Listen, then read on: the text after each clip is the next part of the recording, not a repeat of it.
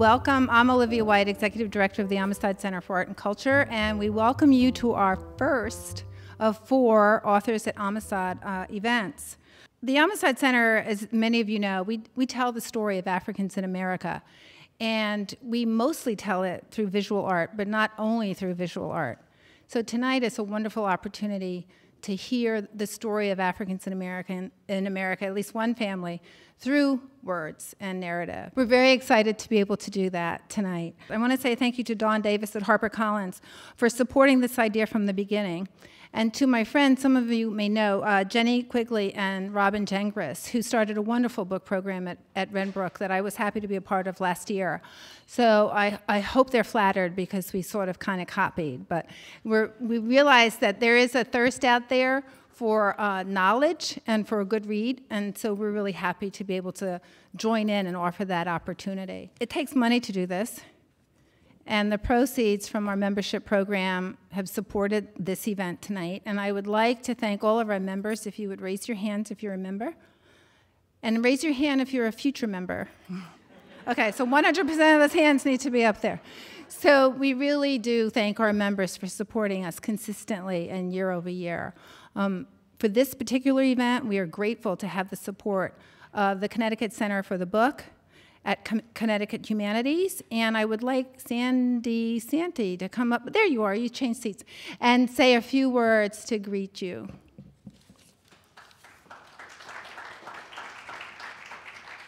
Thank you. I am Sandy Santee. I work at Connecticut Humanities, and the Connecticut Center for the Book is now located at Connecticut Humanities.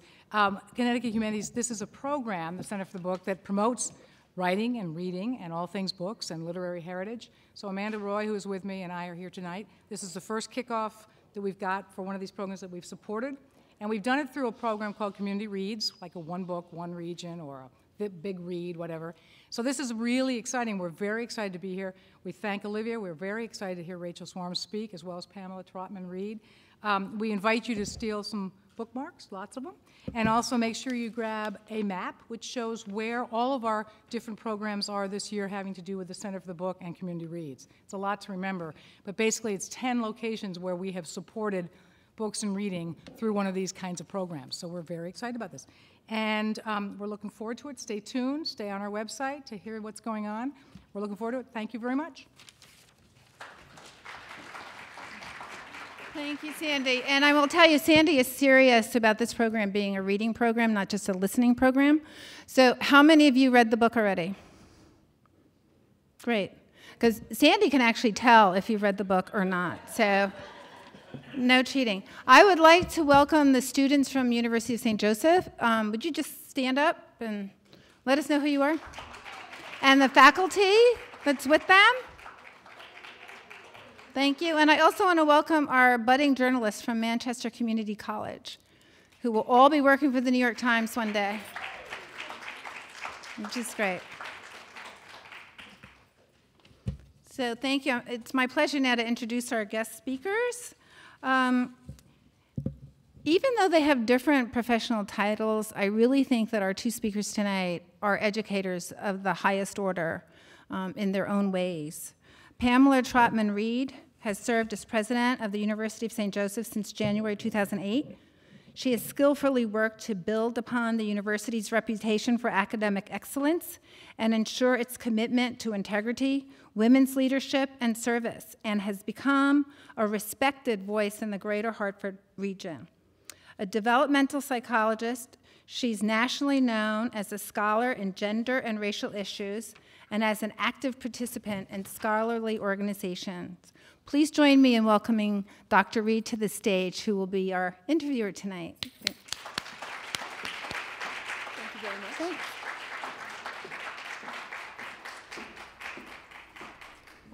Rachel Swarns has been a correspondent for the New York Times since 1995 and has reported on domestic policy and national politics, immigration, the presidential campaigns of 2004 and 2008, and First Lady Michelle Obama. She has been a foreign correspondent for the Times, reporting from Russia, Cuba, Southern Africa, where she served as the Johannesburg bureau chief. She has also worked for the Miami Herald, where she covered the LA riots and the aftermath of Hurricane Andrew. and at the St. Petersburg Times. Please welcome Rachel Swarns to the stage. And so thank you for being here, and take it away. Thank you so much, Olivia. You know, it's very interesting because rather than doing a formal kind of interview, I've been so privileged to get to know Rachel a little bit all during the day. She came and met with students and faculty at the university. And so, but let me start out. I didn't get to see how many people actually read the book, so I'll start out with a softball question to just say, what sort of inspired you to get into the book for the people who have yet to read the opening? Right. As you know, I'm a reporter for the New York Times, and this book emerged out of my time covering Michelle Obama, the First Lady. And as you heard, I've done a lot of things at the New York Times, but this was something of an unusual assignment. Newspapers like the New York Times don't typically assign one person to cover the First Lady. That's a job that's usually covered by the White House correspondents who travel with the president on Air Force One and pepper him with questions in the briefing room. But there was a sense after that election in 2008 that we should do things a little differently. There was a sense that this family, this first African-American family, living in this house, this White House built in part by slave labor, with slave labor, was going to be written about for generations to come. And we journalists like to think of ourselves as writing the first draft of history. And so my editor said, you know, we should be involved in chronicling this. And so they asked me whether I would write about Michelle Obama, and I said, sure. And in January of that first year, in fact, right before Inauguration Day, my colleague, one of my colleagues, was working on an article about the president and his rainbow family. And at the very last minute, we realized we didn't know much about Michelle Obama's ancestry and her family tree. And so this colleague of mine enlisted a genealogist to do some digging. But we didn't give the lady nearly enough time, and so she didn't come up with very much. And so the article ran about the president and his rainbow family. But unbeknownst to us, this genealogist got hooked. And in September of that first year that the Obamas were in the White House, she called us back and said, hey, you know, I found some amazing things. Would you be interested in writing about it? And of course, we were very interested. And so I ended up getting on a plane and heading to Birmingham, Alabama, where I spent hours in the wonderful library there, the archives there, in the library in downtown Birmingham, knocking on doors, interviewing people in churches, and trying to find anyone who knew anything about a man by the name of Dolphus Shields, who was the First Lady's great-great-grandfather, and he happened to be biracial. And the article that came out a month later in October on the front page of the New York Times was about Dolphus's parents. His mother, Melvinia, who was the great-great-great-grandmother of Michelle Obama, and a slave girl valued at $475 in 1852, and the First Lady's great-great-great-grandfather, who was a white man whose identity was a mystery. And it ran on the front page. There was a lot of hullabaloo. I got to be on TV, which is not something I'm always dying to do. I'm a newspaper reporter for a reason.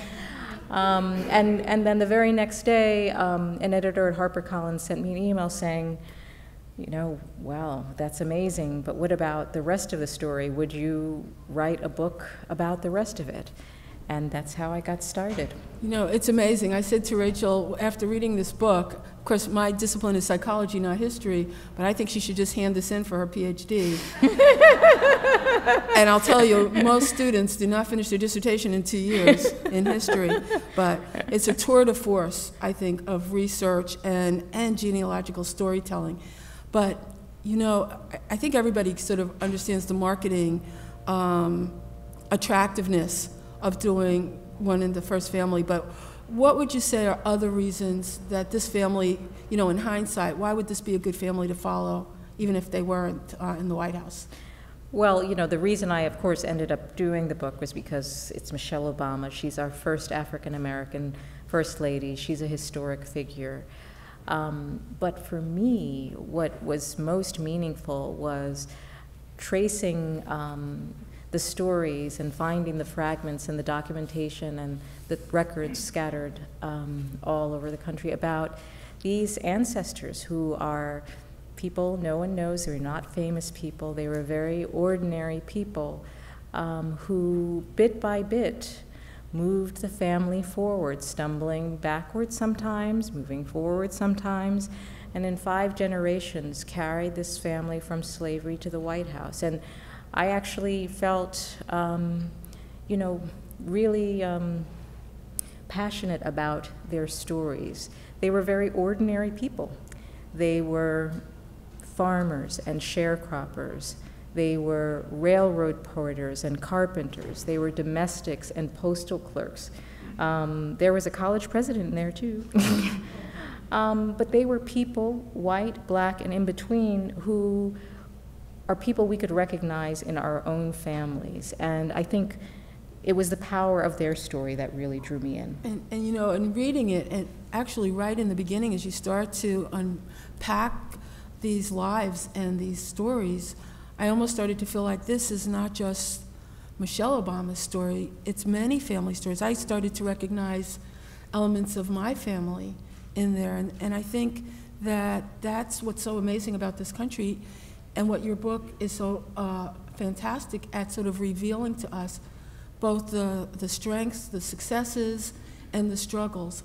Do you want to read a little bit of, because I found most fascinating to look at families, and I think everyone's family has people who are successful, moderately successful, and then at the same time people who are really struggling to hold it together, and people who don't hold it together and aren't successful at all. And that's what's sort of gripping in these stories. These were, I'll read a little bit, but I can't but agree more with what you said. It's really fascinating to look at the paths that people took and the enormous, enormous difficulty that people faced. I think, you know, in the 21st century, we think about slavery and Reconstruction and the rise of segregation, and you know, it's history, it's, you know, it's past. But when you have faces and individuals' stories, and you read, you know, the contemporaneous history of the time of people who are living through this,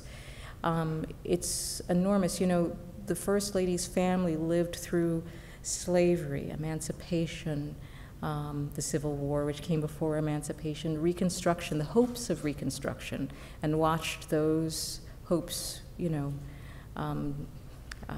die away with the end of Reconstruction and the rise of segregation. You can see them living in mixed communities before segregation took root, and watch them be scattered and forced into all black communities. And you know, I asked the First Lady's aunt about how people managed, how she imagined her ancestors, her parents, her grandparents managed, and what was their American dream at a time when everything seemed so stacked against them. And she said their American dream was to dream a little at a time. And that really struck with me. You know, these were people who, in the midst of everything, still tried to keep going. And some people made it, but some people didn't. I'm going to read, there are 2 parts that I would like to read. I'll just read because this speaks a little bit to the story of the First Lady's great-great-great-grandmother, Melvinia, who, after slavery, ended up moving a bit north. And as I mentioned, she had a biracial son, and part of what I was hoping to do was to identify the white father of the son, these white ancestors that Mrs. Obama has long suspected that she had. So this is a little bit from Melvinia's story after slavery. Nearly a decade would pass before she gathered up her children and headed north on her own. Black people walked then, sometimes for miles and miles on those dusty country roads, or squeezed onto the crowded, rattling railroad cars that chugged between small towns in rural upcountry Georgia. Sometime in the 1870s, Melvinia put some 60 miles between herself and her past, and somewhere along the way, she decided to keep the truth about her son's heritage to herself. People who knew her said she never talked about her time in slavery or about the white man who so profoundly shaped her formative years as a teenager and a young mother. She never discussed who he was or what happened between them, whether she was a victim of his brutality or a mistress he treated affectionately, or whether she was loved and was loved in return. She went her way and he went his, and just like that, their family split right down the middle. Their children, grandchildren, and great-grandchildren, some black, some white, and some in between, scattered across the country as the decades passed, separated by the color line and the family's fierce determination to step beyond its painful roots in slavery. Contemporary America emerged from that multiracial stew, a nation peopled by the heirs of that agonizing time who struggled and strived with precious little knowledge of their own origins. Melvinia's descendants would soar to unprecedented heights, climbing from slavery to the pinnacle of American power in 5 generations. Her great-great-great-granddaughter, Michelle Obama, would become the nation's first African-American First Lady. Yet Mrs. Obama would take that momentous step without knowing Melvinia's name or the identity of the white man who was her great-great-great-grandfather. For more than a century, Melvinia's secret held. Powerful. And what so many people, and what Mrs. Obama found, as so many people do, is that their families weren't talking about these mixed roots, that the stigma of slavery and the oppression of the post-Reconstruction, or the Reconstruction and what happened afterwards in many states. I mean, we always think about it as in the South. What I loved about the book was it's a story that we know, but yet having these human faces to it, having these family stories attached to it, made it seem so much more real and personal and fresh. And I think so many families haven't talked about where they came from, how they happen to have so many different colors in their family. It's just something that people didn't discuss. That's right, and really on both sides of Mrs. Obama's family, you know, the white distant cousins that she has and her, the black members of her family, over and over, people said the same thing. Her uncle talked about, you know, trying to ask the older people in his family. They were from South Carolina, Georgetown, South Carolina, where, you know, there were these vast rice plantations. Didn't people have any stories from that? You know, he still had family, there's still family that lives there. And didn't anyone have any, weren't there any family stories about all the different shades of color in the family? And he said over and over again, no one had an answer, no one wanted to talk about it. I was lucky enough to find 2 people who knew Melvinia, which is astonishing when you consider that she was born in 1844. But she lived a long time, and these people lived a long time. One was a woman who married her grandson and lived with her in the 1930s. Melvinia, at the end of her life, middle to end of her life, became a midwife.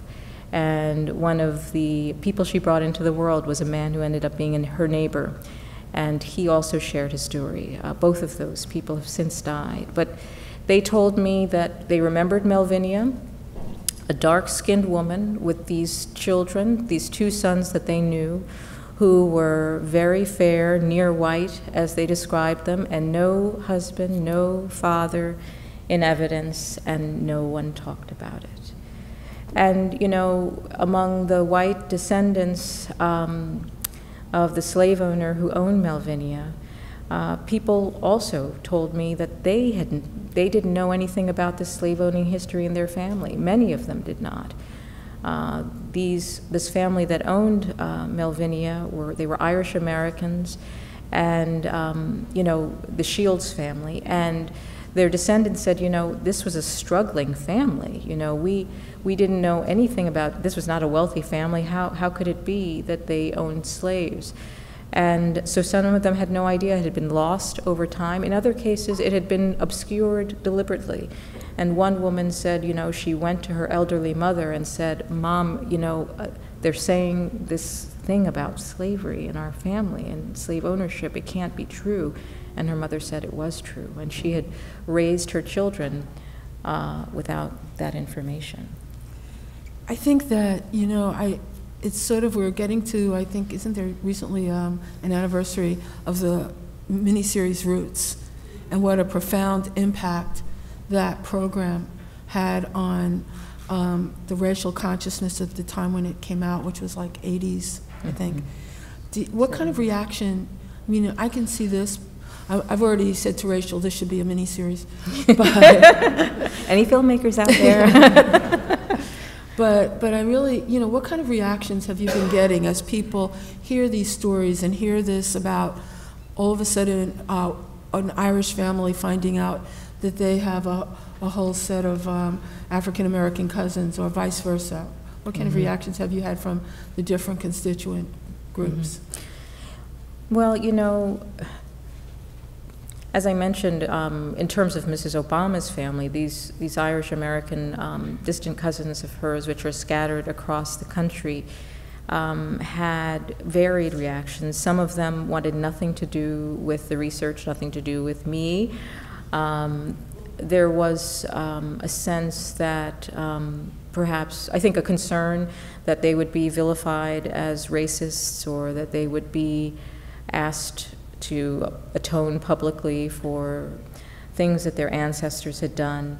There were others who were curious, didn't want to be in the book, certainly not by name, but were curious and wanted to know more, and so they shared their records with me and their family stories. And then there were some that really grappled with the history openly and you know, and basically said, you know, it's not my history. It's not a history I would have chosen, but it is my history. And you know, some of these conversations were not easy ones, because you know, I'm a reporter from the New York Times, and we often think of ourselves as having a distance, and try to keep a distance from the stories that we're covering. But this was a situation in where who I was in the eyes of many of these descendants couldn't be separated from the work I was doing. And so when they saw me, they saw, yes, a woman from the New York Times, but they also saw an African-American woman. And you know, one woman said to me, quite frankly, that that was a concern she had. Could I be fair to her people? Would I treat them fairly? And you know, some of these conversations are not easy. And I said to her, well, you know, Mrs. Obama has said that she recognizes that this is part of her history, that the blood of slaves and slave owners runs through her veins, and that she accepts that. That's part of who she is. And this woman said, yes, but we are on the wrong side of that history. And it was, you know, these were, you know,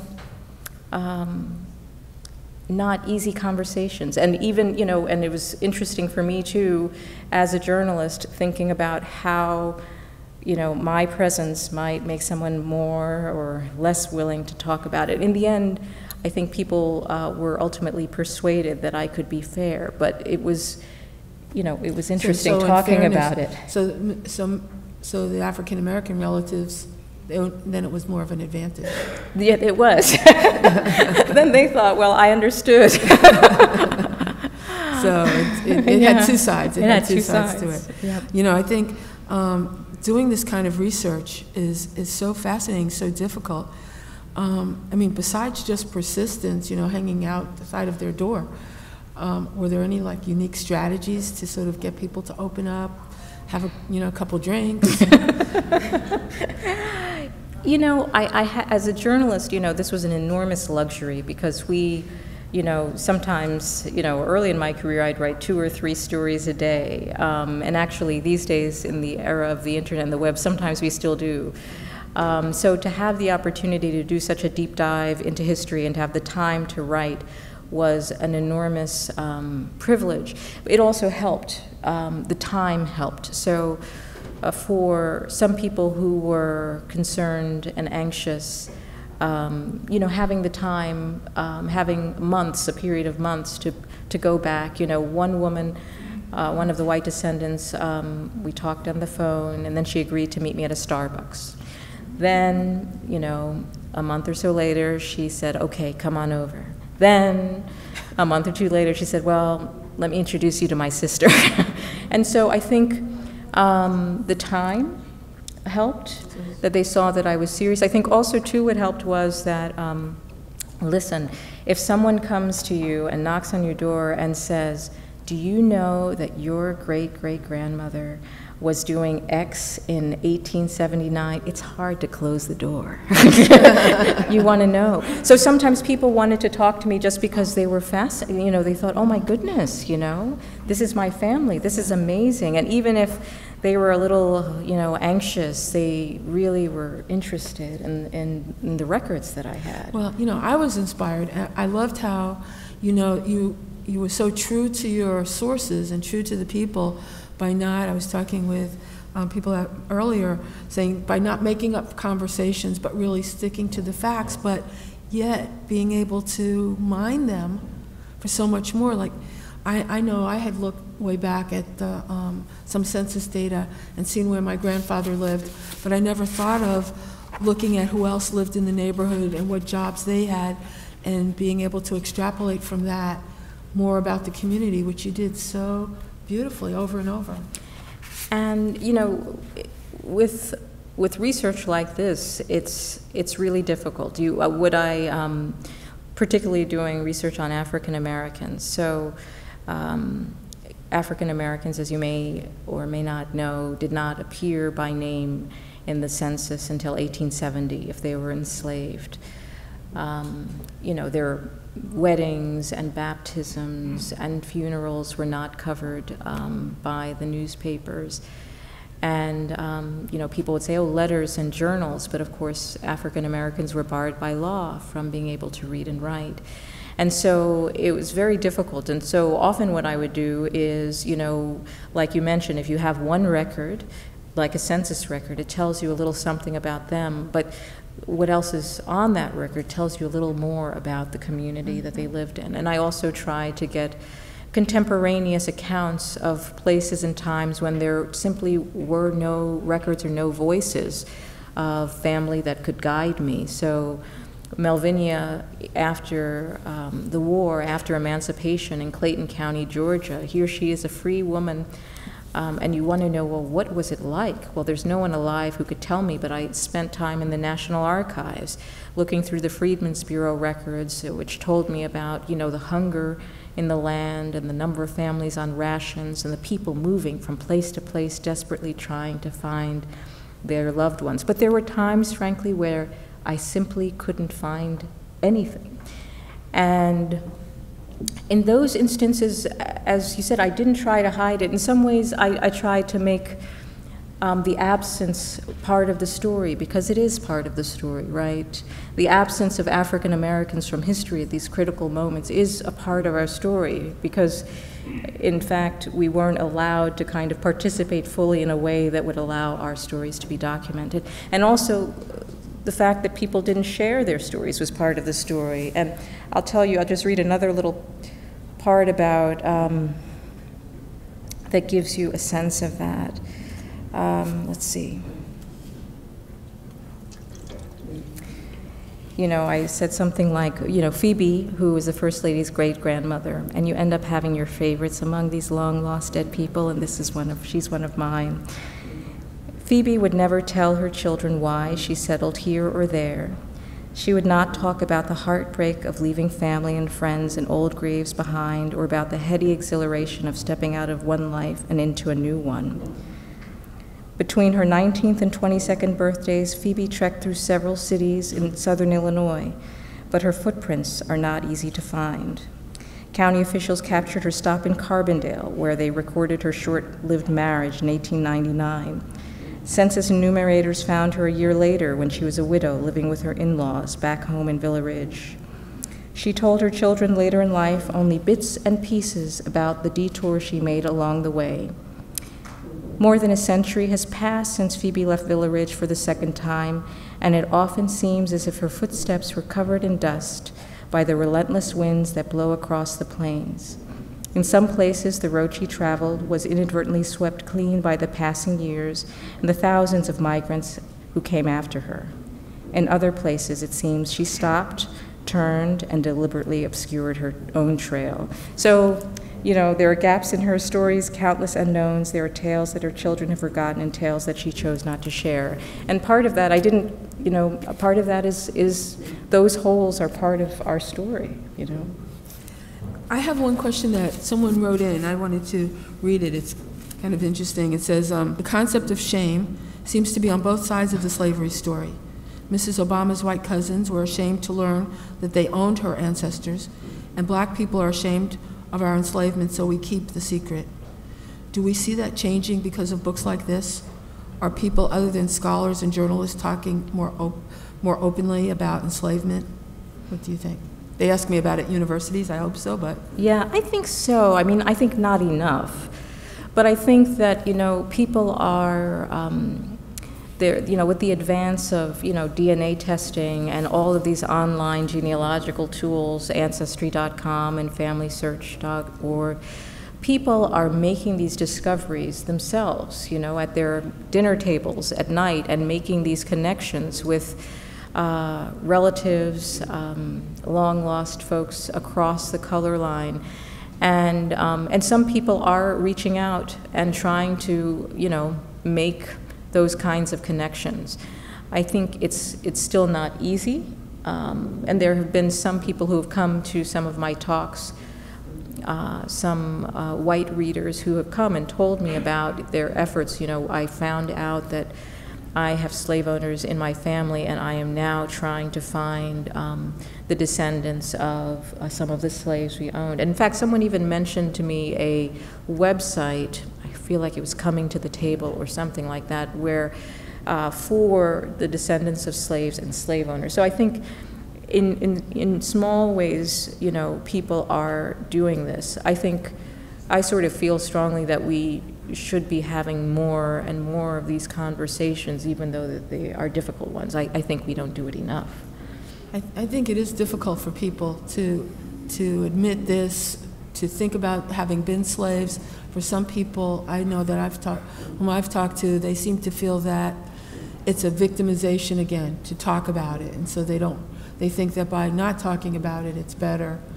It's really a very complicated conversation for everyone. I think that's true, and for African American families, I think that is true. There's this sense, I think, of slavery being something that we wanted to get through and past, and that by, raising children and grandchildren and great-grandchildren free of that time, free of that history, that we were sending them off into the world unburdened by that, giving them more opportunity because they were not burdened by that story. And I can understand that, and I think those of our ancestors must have thought that they were giving us a gift by doing that. But I think there was a lot lost in that. Well, there's actually not that much about slavery in your book, and it moves beyond that, which to me is a really important part of your research, because so many people trace back, and it is traced back, a lot of our issues around race and color to slavery, but we don't always talk about what happened afterwards. It's not as though there's the Emancipation Proclamation, everybody was happy and went off to read and vote and live their lives. But in fact, and this is the part that I think you really put a personal or a human face in the family story to, where people founded banks, founded businesses, and then were squashed back down, started learning to read, become educated, and were crushed again. And there are some people, as you pointed out in this family and as many families, who are able to keep surmounting those obstacles, but other people, when they're crushed, they stay crushed. And that was kind of the story that I think we don't talk about. What happened, not just at slavery, but why are there still these repercussions that we feel maybe in some of the youth and some of the families who are still struggling today, those feelings of total abandonment, total disconnectedness from the rest of society that really had their roots not just in slavery, but in the decades that followed, where those laws were just like South Africa. Right. I mean, Mrs. Obama's family really had front row seats to this process of, you know, emancipation, the hopes that came with that, the difficulties too, because economically there's a lot of hardship at that time, which is not something that we often think about when we think of that moment and that time of freedom. But they really witnessed this closing of the door of opportunity. They lived in places where, for a time, African Americans had the right to vote, where African Americans elected black leaders to public office. They lived through a time where there was a great deal of hope.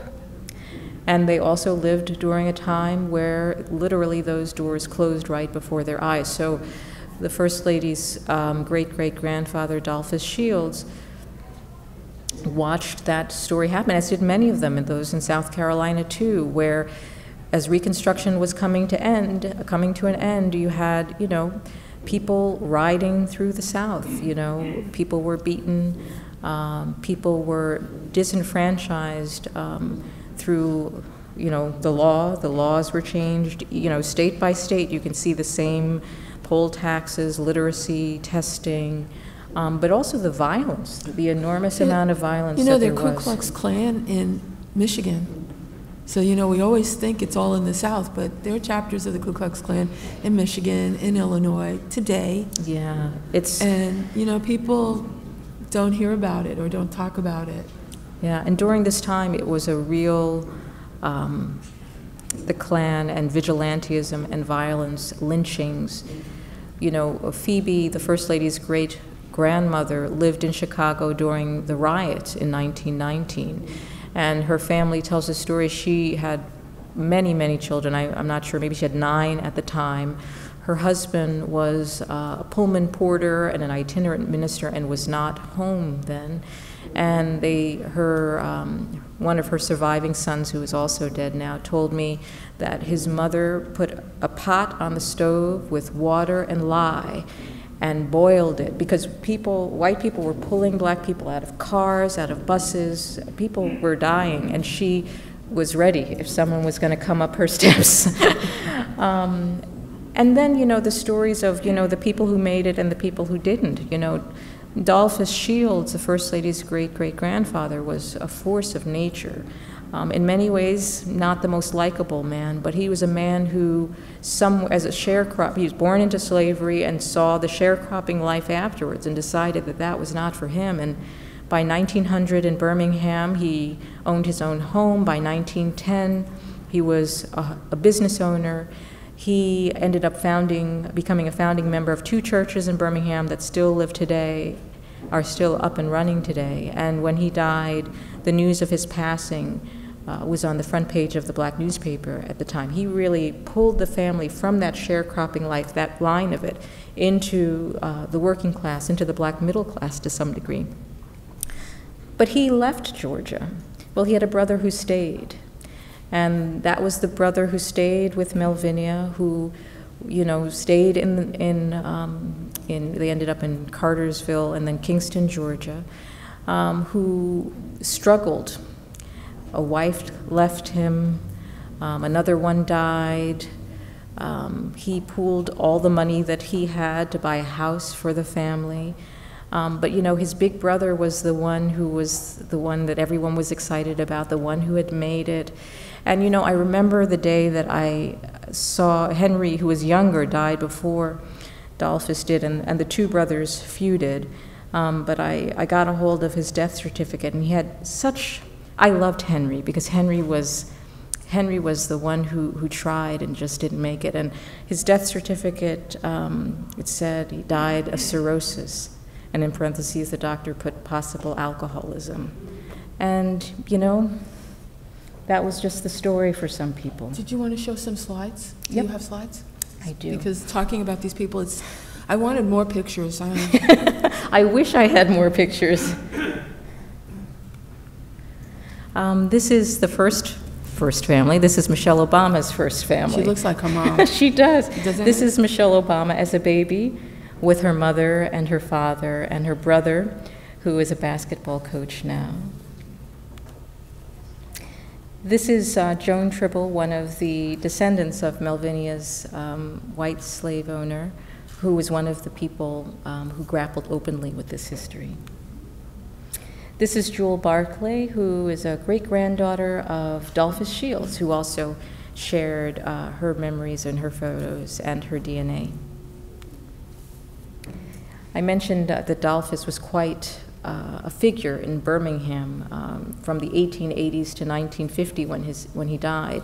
It was his children and grandchildren that ended up moving north, and his daughter, Pearl, ended up moving to Cleveland, Ohio.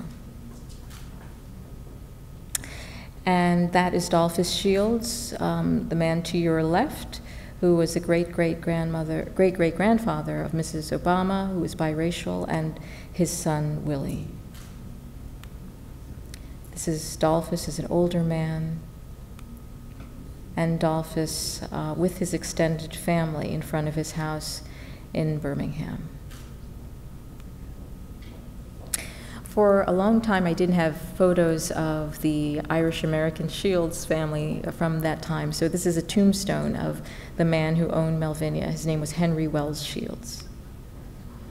And this is a tombstone of Henry's son, who also lived in Clayton County and Henry County, Georgia. This is the First Lady's aunt, who is holding some photos of some ancestors that I'm going to show you. I'm going to skip around a little bit here, if I can. This is Phoebe, the First Lady's great-grandmother, the one who had the lye boiling on the stove. She was born in 1879, a sharecropper's daughter who decided she wanted nothing to do with that kind of life, and was among the first of the First Lady's family to see the skyscrapers of Chicago in 1908. And this is her husband, who wasn't there during the riots. He was a Pullman porter, itinerant minister, and a stern man, so they say. This is the First Lady's great-great-grandmother. This is Phoebe's mother. And the story goes that she was part Cherokee, and if you look at her, it would seem that that would make sense to you looking at her photograph. But I was never able to determine conclusively whether that was true. I'm going to flip back a little bit. This is the First Lady's grandfather, Fraser Robinson, and we talked about those people who made it and those people who really struggled. He was one who really struggled. He was born in Georgetown, South Carolina, and he was the golden boy of his generation. You know, he was a stellar student. He was an orator. He was on the debating team. He could fix anything electrical. He always dreamed about being an electrical engineer, and he decided in the 1930s, as many people did, that the South was not for him, and so he moved to Chicago, but arrived there in 1931, right in the midst of the Depression, and his dreams never materialized the way that he had hoped they would. This photo, I told you that for a while I didn't have any photos of the family that owned Mrs. Obama's ancestors, but after the book was published and after an article that was adapted from the book appeared in the New York Times, I got an email from a woman who said, "Oh my goodness, those Shields people, I think those are my husband's people, and I think we have a photo of them." And I was like, oh my gosh. But in fact, it turned out to be true, and she and her husband handed me the first photo of the Shields family. It looks like two slaves are standing in the back. Well, she's got a good eye. Some people don't know that, and I'll tell you about that in a bit. This is after slavery. She's talking about, if you look carefully, the well-dressed man and the woman next to him who were standing there behind them, you can see wearing hats. Two black men, it looks like. But I'll tell you a little bit about them. So if you look here, the older gentleman with the beard is Henry Wells Shields, who, by something of an accident of history, ended up inheriting 3 human beings, including Melvinia, the First Lady's great-great-great-grandmother. And this is his wife. The reason why he ended up owning slaves was he married the daughter of a wealthy man, and when her father died, he inherited those slaves. And the well-dressed man here is the man who we believe that DNA testing suggests was most likely the father of Dolphus Shields. Now, this photo is after slavery. I think it's around 1884. I don't remember the date now. But the 2 black men who are here, I also was like, goodness, who are they? And actually the family knows exactly who they were. The thing that's interesting about this photo is that they have the names of everybody in that photo, including the names of those people, though at the time they only used first initials.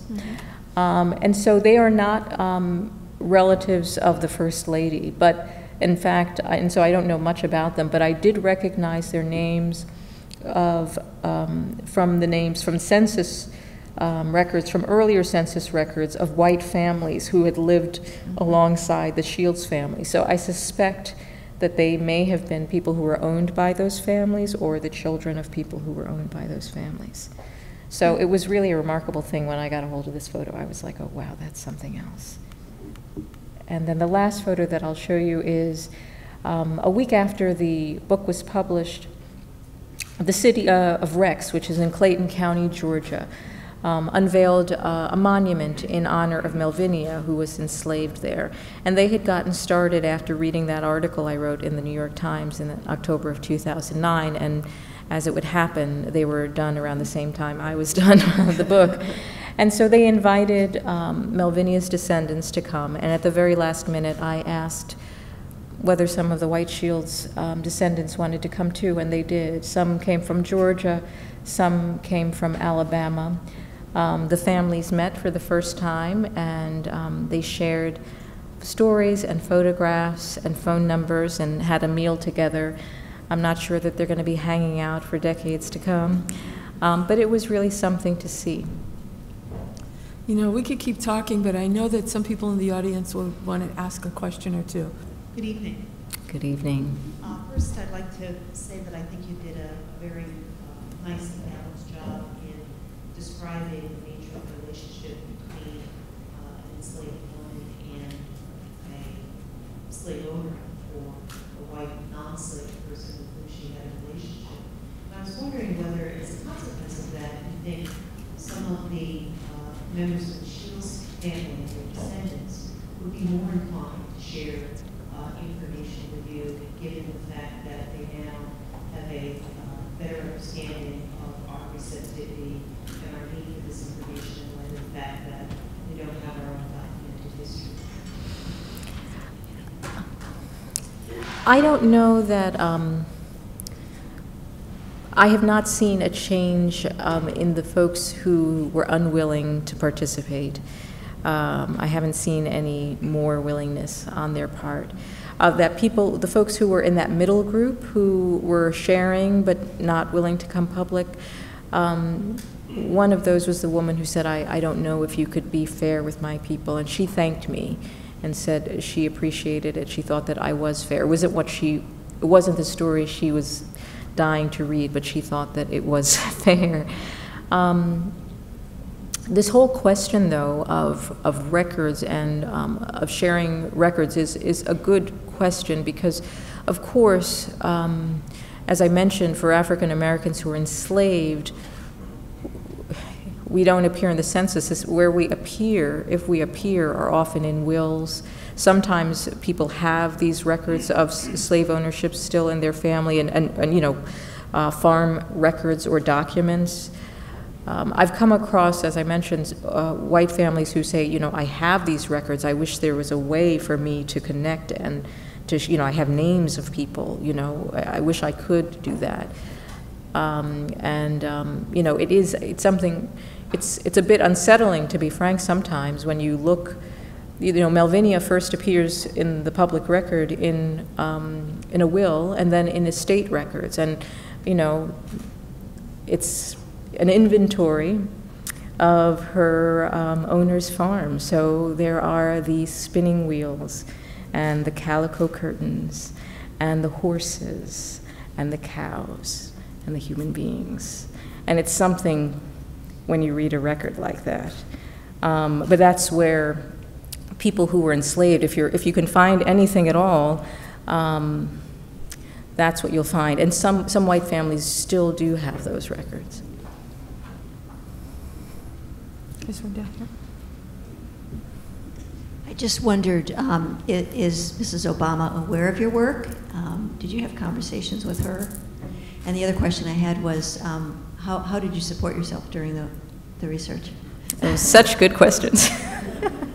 So, yes, Mrs. Obama was aware of my work. I had covered her during her time in the White House that first year, and you know, she was aware of the story. In fact, reporters asked the president's press secretary in the briefing room about the story, and they told us that she was fascinated by it. And I briefed her staff along the way as I was doing the research. The sad thing for those of us who are writing books about Michelle Obama is that she has a strict policy. She doesn't do any book interviews at all. She is going to write her own book about her time in the White House after she leaves it. And, you know, it's my understanding that she's been advised to preserve her voice for her own book. So I have not spoken to Mrs. Obama, and I'm very sorry about that. But, you know, members of her family share their stories and their memories with me. I did get books to her and to her staff and to her family ahead of time, with the thinking that if there's going to be a book about your family, you probably want to read it before it's on the shelf in Barnes & Noble. And I do know that her family finds it fascinating, so I hope that she does too. On the support question, this is not a small matter. So a book leave at the New York Times means actually quitting your job at the New York Times, and so you know, with a letter saying, you know, we'll welcome you back. So I really had to pull together a variety of resources. No advance? Some advance. An advance, of course, which is wonderful and helpful. But I have 2 children and a mortgage. And also, this was, you know, for my editor, who is wonderful, this was something of a leap of faith. I mean, I did not have, you know, some, you know, 40-page proposal. I basically had a letter saying, I think there's something really interesting here, don't you? And so really, we didn't know what storylines we would find or what this was going to look like. So I had to travel around the country. The expenses were considerable. So in addition to the advance, I found fellowships. You know, there are think tanks in Washington that support journalists who write books. The Wilson Center in Washington is one of them. Other institutions supported me in other ways. My husband, who was enormously supportive of my work, wanted desperately to get me out of the house because he was afraid of my horizontal filing and of all of this paper that I was going to collect. And he said, surely someone wants a writer in residence. And so Catholic University, for instance, provided me with office space. The Smithsonian's African American History and Culture Museum, which is going to be out on the mall with a building someday, also provided me with space. I took longer than I thought I would, and so I had to scramble at the very last minute, and the Fletcher Foundation helped me through with a fellowship that kept me going for the last 6 months. So it really was a combination. But I have to interject, you know, 2 years to write this kind of, to do this kind of research in academia is warp speed, and no graduate assistant. Well, I had some, the Wilson Center provided me with a part-time person while I was there, and Catholic University also a part-time person. So these were young people who helped in bits and pieces, though as we were discussing earlier, I'm not an academic, and so some of the things, some of the basics that academics know in terms of, you know, I've got all these records and a bibliography, if I had I should have directed To the librarian. or received some sort of assistance on that side of things, which, or I would do that a little differently. I'm just in awe that you've kept all these names straight. I had to constantly look at the... My husband said, too many, don't talk to me about these people. Oh my gosh, yeah. I'm name challenged There are anyway. family trees in there to help Yes, you. It does help, it does help. Another question is here? John Rose? I have not read the book, and they were all out. So I'm curious as to whether the book reflects on Michelle Obama's African roots as opposed to her American roots. And the answer to that is it's a very good question. The answer is no. I don't know. I could not trace, the farthest back on her mother's side that I could trace was Melvinia, who was born in 1844. And on her father's side were to ancestors who were born maybe the earliest, like maybe the 1830s. Actually, I take that back. She had free ancestors, ancestors who were free before the Civil War, who I could trace back, who were born around 1800. But none of them could I take that far back. And even the DNA testing, you know, is so general. It says kind of West Africa, but not anything specific. Anyone else? I don't see anyone. Well, I just really recommend the book to you, John, and other people, that it's really fascinating, exciting. It's kind of a mystery story because, of course, she's already told us now who the suspected father is, but you keep reading. I kept wondering, well, who is it? Who is it? I of course, always guess wrong. But I just want to say thank you so much for sharing with us, and I just look forward to the miniseries. And actually, the one thing I should say before I go, which I often want to tell people, is that I ended up feeling like I wanted to be a preacher of the gospel of genealogy. And this book got written because it was about Michelle Obama's ancestors. But we all have these stories in our family tree. We all have these stories of ancestors who lived extraordinary lives, ordinary and extraordinary. And, you know, sometimes we wait too long. And I would say right now, if there's one thing you take away from this experience, in addition to the book, is to go home and talk to the older people in your families, and to look at those old photographs that you have, to get names attached to them, to gather up those old records. You know, we often write about our presidents and first ladies, but we here are the people who built this country, and our ancestors are those people. And so don't forget them until it's too late. Gather their stories, if not for yourself, for your children and grandchildren. It looks like... One more, Diane. I was just thinking, if you have a few more minutes, and we're running, still have a few minutes, could you read a little more from the book, one of your favorite? In fact, Vanessa just said, read something else about Melvinia. What time is it? Yeah, and I think we're good. We have it's about 5 of 7. Okay, wonderful. One of the things that really interested me was, you know, we know about segregation, we know about Reconstruction, but, you know, and I knew about these things in the most general ways. But in slavery, I realized it was such a varied experience. And I was fascinated by, you know, I mentioned that these folks knew, these descendants said, but these white Shieldses, what do you mean they owned slaves? And, you know, we have this notion of, you know, what slavery was, these vast plantations, and it really was quite varied. And Melvinia's experience was quite different from the experience that we often think about. And so I'll read you a little section about that. This is, I mentioned that Melvinia's owner died, and that's how she ended up being inherited by this family. She was a little girl, about 8 years old, when her owner died in Spartanburg, South Carolina. And she was shipped as a little girl, far from anyone she knew, to this place in Georgia. And this section is about that journey and also about what slaveholding was like. The Southern plantation is a fixture of the American imagination. Close your eyes and you can almost see it. The grand white manor with its ornate columns, the sweeping expanse of green clover, the stately magnolias filling the warm spring breezes with their sweet perfume. Some conjure up visions of Thomas Jefferson's Monticello, his 5,000-acre mountain estate in Virginia, with its 43 rooms, 8 fireplaces, and 200 slaves.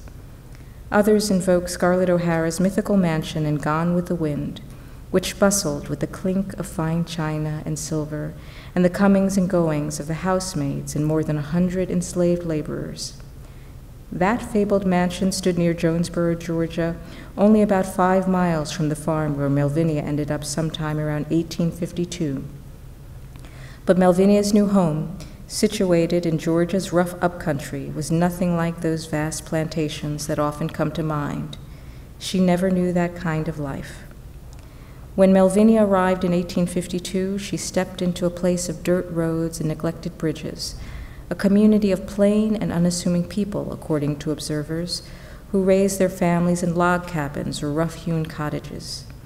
The fields were filled with white men, many of them illiterate or nearly so, who handled the back-breaking labor of planting, plowing, and harvesting corn, wheat, and cotton on their own. It was the kind of place that many wealthy Southerners dismissed as backward and provincial. Archibald T. Burke, a slave owner who settled in the region around the same time that Melvinia did, worried that his wealthy fiancée would be unhappy with his choice of a new home. "I am sometimes fearful that you will not be pleased with the society in the upcountry," he wrote his bride-to-be. "You will think it strange to see white people living in log cabins, and you will find all sorts of society here except aristocracy." It is unlikely that anyone asked Melvinia her thoughts on the matter, but the little girl might have been startled too when she laid eyes on her new home and her new master, Henry Wells Shields. He was a man in his prime, a property owner in his mid-30s and the married patriarch of a growing clan that already included 8 children. Yet he, like the other white yeoman farmers in the county, worked the land with his own hands. He had never owned a slave in his life. There is no record of this first encounter between Melvinia and Henry, between the dark-eyed slave girl and her new white master. There is no way to know whether Henry felt at a loss at that moment, uncertain of his bearings as he looked at this young child suddenly thrust into his care, or whether he had been eagerly waiting, praying for this day to come. Born in South Carolina, Henry had been trying for at least 4 years to carve out a future for himself in the rocky, middling soil in upcountry Georgia. Melvinia's arrival and that of her enslaved companions, Tom and Mandrew, completely transformed his prospects. He was now, suddenly, a member of the county elite, the tiny, privileged class of men who owned human property. As for Melvinia, she was forced to adjust to a completely new existence. She had been a little girl nurtured in a bustling community of African Americans. Now she would be one of only 3 black slaves in a sea of white faces. Once the favorite slave of a wealthy family, she was now the prized possession of a farmer still struggling to make a name for himself. No matter how much or how little she knew about Henry that day she stood before him in Georgia, she certainly understood that her fate and her future and her very survival rested in the hands of a man who was still learning how to be a master.